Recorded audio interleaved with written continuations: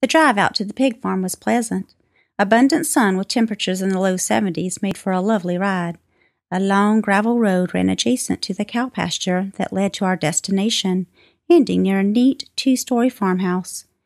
Amos brought the Cadillac to rest on the grass between the house and a freshly painted barn. A large area in front of the barn was home to numerous hogs, slogging about in the muddy terrain inside a fence. I looked around and frowned. "Dang," I said. "I hope we didn't make this trip for nothing, Amos. I don't see hide nor hair of Joe's truck. It's usually parked next to the barn." Amos peered at me in the rearview mirror and twisted his mouth into a thoughtful expression. Then my eye caught movement to the right. It was a sight to behold. Mary Kate Watkins, dressed in denim overalls and a clean white tank top, strolled across the grassy area between the barn and the house. She carried a big steel pail in each hand, apparently heading to the well situated between the two structures. I licked my lips. It had been 2 years since I'd last seen her, and she had been quite stunning back then. If possible, she was even more stunning now. She stopped in mid-stride, cocked her head at us, and then proceeded to set the pails on the ground. Amos climbed from the car and opened my door. I slid out and faced the young woman who was now skipping down a little slope toward us. When she got close enough to recognize me, a big smile spread across her face as she waved in an animated fashion. "Well, Miss Kitty," she drawled, "I ain't seen you in a month of Sundays." She stopped a few feet from me and I took her in. "Well, well, Mary Kate," I said, "you've gotten prettier than a store-bought doll." She held her hands up and waved them excitedly before squinting and turning her head to the side in an exaggerated display of appreciation for the flattery I'd served up. "Oh, Miss Kitty, hush now," she squealed, now hugging herself with nicely toned arms, a sprinkling of light freckles covering her sinewy and sun-kissed limbs. "So, Mary Kate, where's your daddy?" She made a little wave of her hands. "He's gone for most of the day, Miss Kitty. He had to help Uncle Bubba build a few deer stands in the woods over Warner Robin's way. I expect he won't be back till sundown. What brings you to our neck of the woods?" The news of her being left all alone on the farm, along with her piercing blue eyes gazing into mine, had temporarily put my mission to procure a hound for dinner on hold.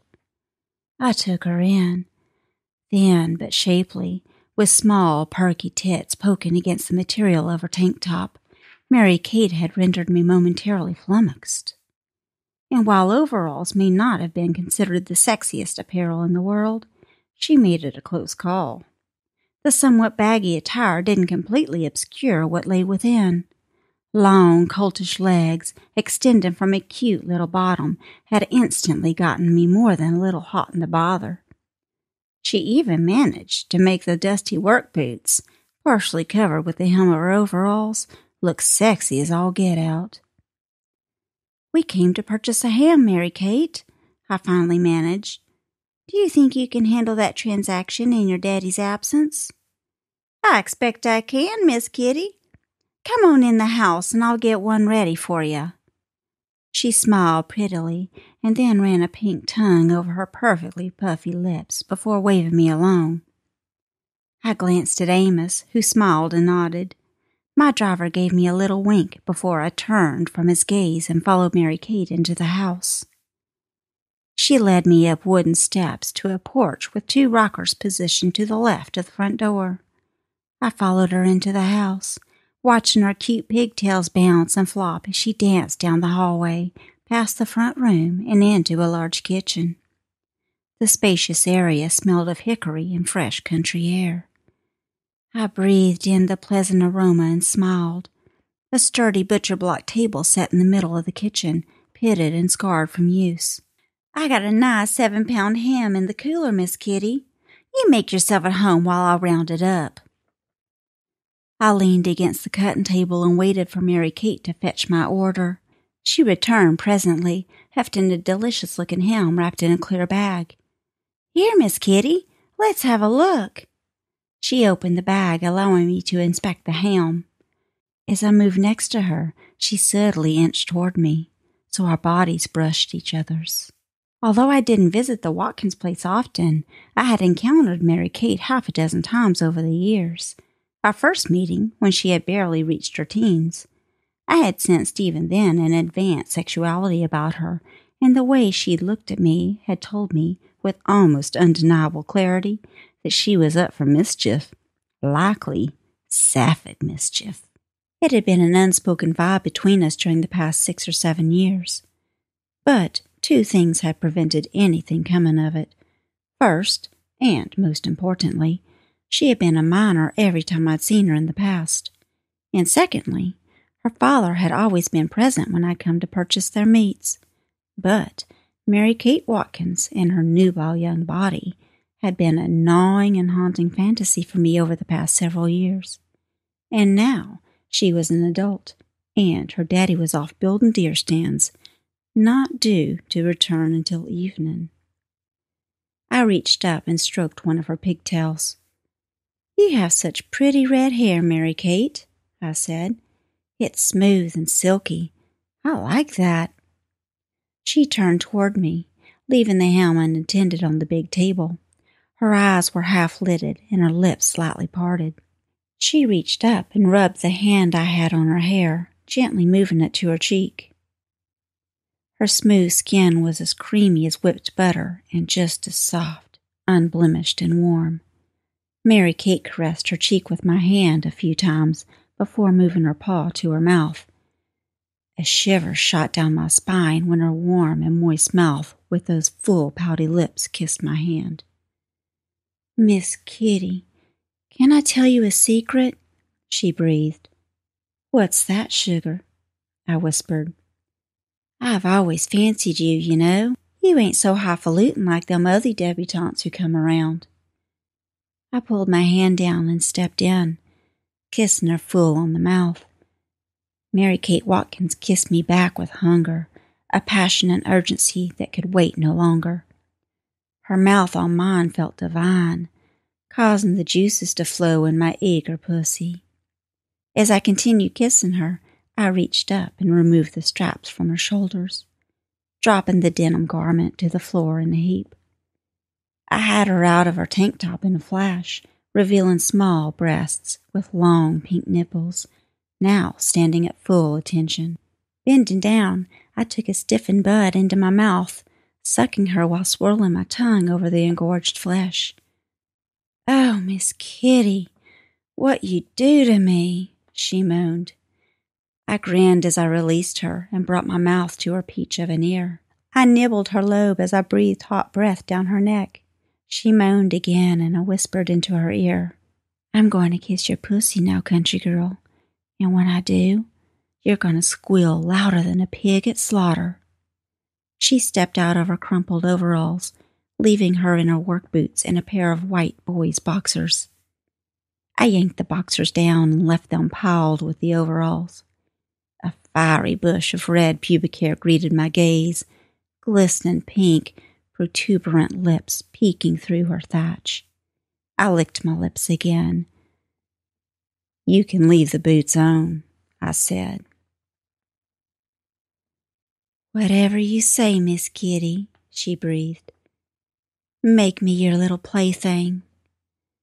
I turned the girl and popped her fanny lightly, causing her to giggle. "Up on the table, young lady," I commanded. "I'll have you on all fours." She pushed the ham to the side and climbed onto the butcher block table, placing her ripe, sweet ass in my face. Her pussy, with those curly red hairs flanking rosy lips, looked as delicious as a freshly baked peach cobbler. I dove in, nestling my face between her mouth-watering cheeks. She was clean and fresh, likely having just bathed, but her feminine aroma was thick and heady, just the way I liked it. I devoured the girl, briskly licking through the delicate folds of her labia and the crack of her ass. I nibbled and licked her flesh like a kitten lapping from a saucer of milk. My hands found her taut little fanny, kneading her butt cheeks as I tongued her slick cunt. I continued with bold strokes, licking my way up her wet slit and swirling her pucker rosette aggressively. Mary Kate turned her pretty face over her shoulder, grinning like a Cheshire cat. "Oh, Miss Kitty, Jiminy Crickets! You make me feel so good! Oh, God!" she bellowed, her loud cries ricocheting off the kitchen walls. I rolled her pink pearl between my thumb and index finger as I used my cold tongue to explore her depths. She emitted a shrill squeal when I did, bouncing and bucking like a girl gone wild. When I got my other thumb inside her butthole, she screamed bloody murder. I stayed the course, pounding her hole with my tongue as my fingers continued their assault on her bud. I probed deeper into her asshole, pushing her over the edge. Luckily, the nearest neighbors were miles away because Mary Kate's screams nearly brought the walls down. The country girl, dressed only in her work boots, soaked me with frothy fluid as she orgasmed, shaking and shouting, pounding the sturdy table with her fists. I didn't relent, bringing several more waves of bliss through her tortured qualm before I took mercy. Mary Kate Watkins slumped on the table, whimpering like a child lost in the woods, but her fine ass remained in the air. I'm not sure what got into me, but I reached over to the basket of kitchen utensils on the table and snatched a metal spatula. Her butt was practically begging to be smacked. I brought the business end down on her ass, hitting her flush on her right cheek. Her yelp was followed by a giggle, confirming my suspicions about what a freak this girl truly was. "I've been a bad girl, Miss Kitty. I need a whoopin'," she chortled. I brought the spatula down again, and then a third time. Smiling, I stepped back and admired my handiwork. The grids from the utensil had left parallel crimson marks across her sweet ass. Then something else caught my eye. Reaching out again, I plucked a whisk with a 7-inch grip from the basket. The handle was made of smooth varnished wood, the perfect implement for my devious plan. Her giggles ceased and were replaced by a gasping intake of air when I inserted the whisk inside her pussy. "Oh! Ah!" screeched Mary Kate as I plunged inside her delicate kitty. Only a small portion of the handle was visible as the tool stretched her pretty pussy. The tangled metal wires extending from her twat looked deliciously obscene. I left the whisk in place and swatted her again with the spatula. "Yeah!" she cried, but I didn't give her a chance to say much more. I started working the whisk in and out of her cunt, pounding her roughly with a makeshift dildo. We found a rhythm. She began pushing back, meeting every thrust from me with one of her own. Intermittently, I would smack her hard with the spatula, producing cries of lust from the crazed country girl. Then she stiffened, followed by a manic and uncontrollable shaking fit. Another shrill cry flew from her lips as she submitted to the powerful orgasm rattle in her core. Her juices poured down her inner thighs until they dripped on the scarred and pitted table. I smacked her over and over as she came, further reddening her already crimson bottom. When I finally ceased my assault, I removed the whisk and pushed her over.